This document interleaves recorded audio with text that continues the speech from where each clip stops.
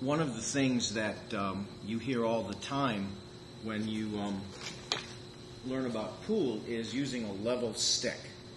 And a lot of people think they have a level stick, but in fact they don't. And so what I want to show you is what a level stick actually looks like.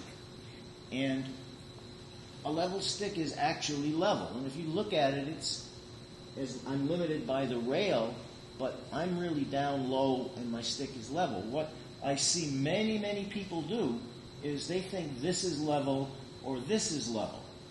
And as you can see, we're hitting down into the table a little.